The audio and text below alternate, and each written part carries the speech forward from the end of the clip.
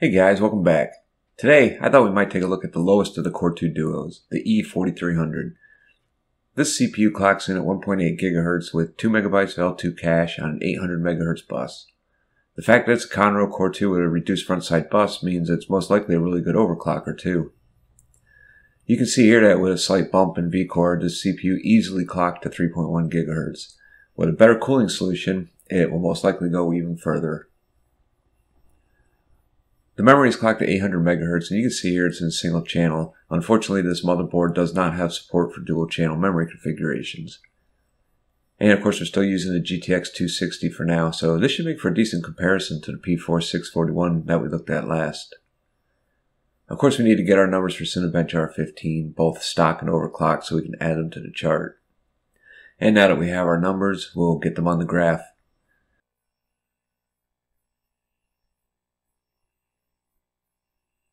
This is the first dual core that we've added, so the score is of course going to be a lot higher.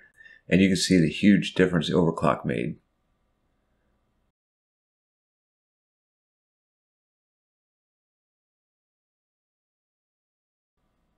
I want to use the same games and scenes from the last video, just in case anyone wants to compare the Core 2 Duo at 1.8 GHz to the P4 at 4.3 GHz.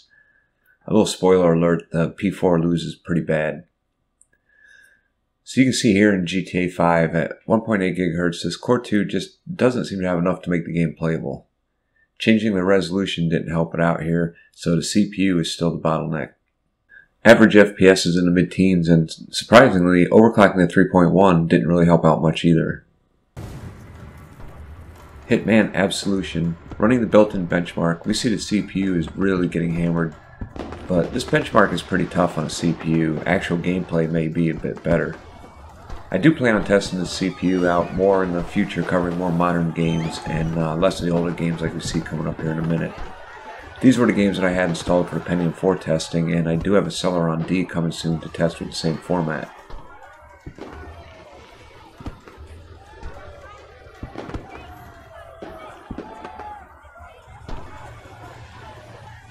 Once overclocked, this CPU seems to run the benchmark quite a bit better. As you can see, the frame rate jump up. Not a lot, but it's enough to notice the difference.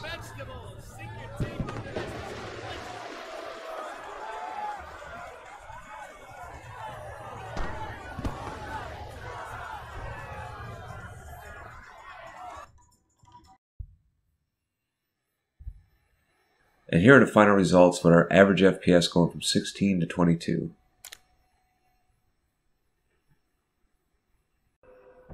Next up, we have Alan Wake's American Nightmare. This game was unplayable on a P4, even at 4.3 GHz, but on a Core 2 at 1080p, the GPU is beginning to get a workout. Since these are the settings that we've used previously that were set by default, I left them, but you can most likely get even better frame times by using a lower resolution and turning off anti-aliasing. As you can see, overclocking the CPU really had no effect, so at this point it seems the FPS is being limited by the GPU.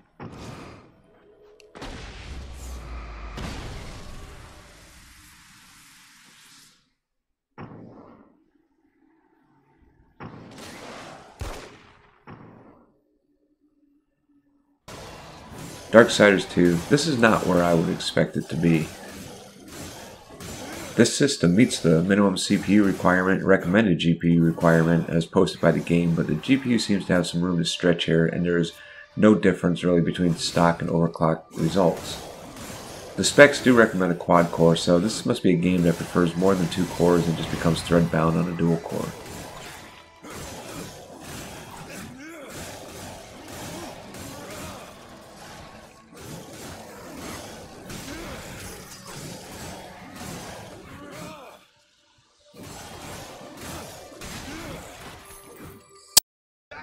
Okay, back into some of the older games. Some of these are a couple years older than this CPU.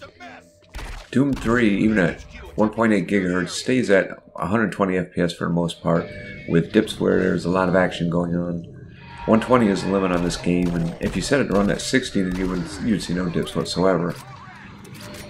Obviously, a Core 2 Duo at 1.8 GHz is more than adequate to run Doom 3, hitting that 120 FPS limit for the majority of the time, and there's really no difference when you overclock it because there's nowhere else to go.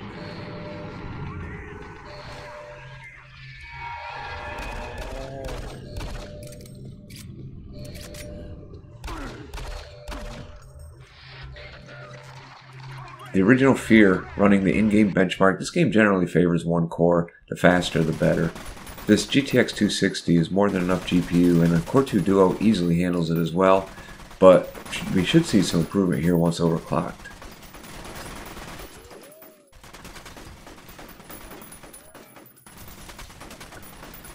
This benchmark is pretty inclusive of what the hardware will actually have to render in the game. A lot of smoke, shadows, particles, and physics, so it's a pretty good indicator of what you can expect during gameplay as well. In dark hallways you may see really high FPS, and then you turn a corner and you counter enemies that overturn tables, shoot at you, and chunks of cement fly off the wall, they toss grenades at you. This was a pretty impressive game for 2005.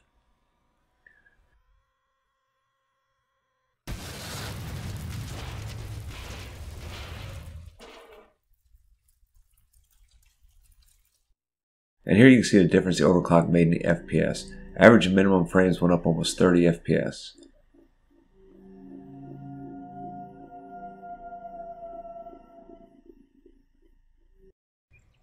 Far Cry is another game that really likes a fast core, and even at 1.8 GHz, the Core 2 Duo is faster than any CPU that was out in 2004. Even still, the GPU is taking a nap.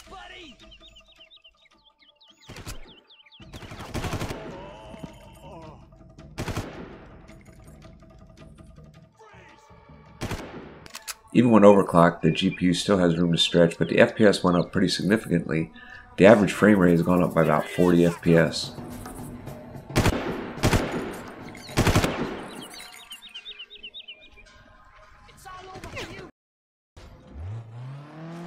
I'm not even going to bother with FlatOut 2 anymore, since the Core 2 Duo has no problem running it at a locked 100 FPS, which seems to be the cap for this game.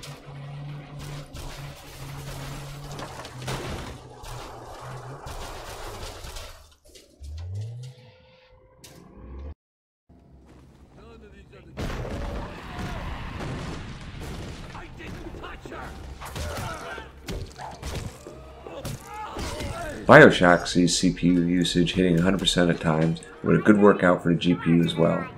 At 1.8 GHz, we see an average FPS of over 90 at 1080p with the highest settings selected.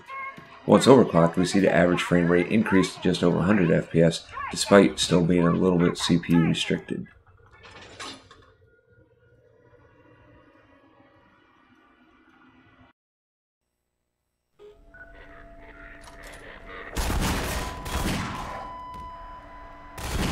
Half-Life 2 is another game I'll probably no longer test with the Core 2 Duo, since even the slowest Conroe CPU can run at an average FPS well over 100.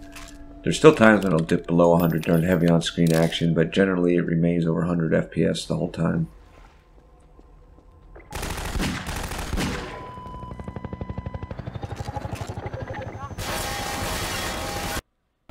Tomb Raider is from 2013, and I have just been using a built-in benchmark for testing, and surprisingly, even the Pentium 4 didn't do too bad here.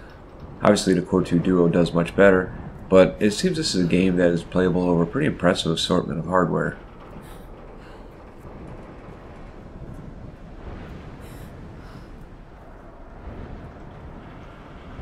Looking at the final result, you can see the huge difference the overclock made.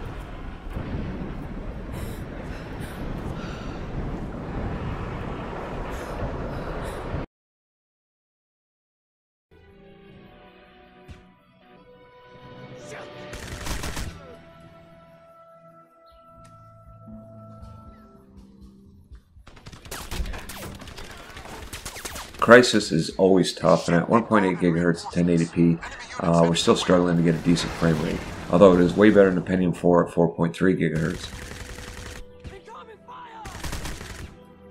At 3.1 GHz, the GPU sees even more utilization, showing at lower speeds the CPU is still a bottleneck.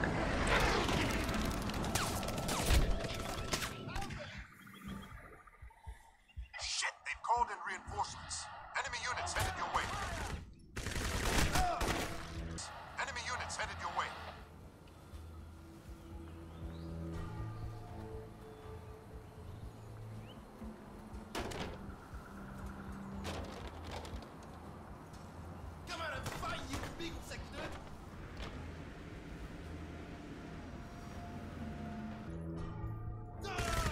Alright guys, that's going to be all for the Socket 775 for now.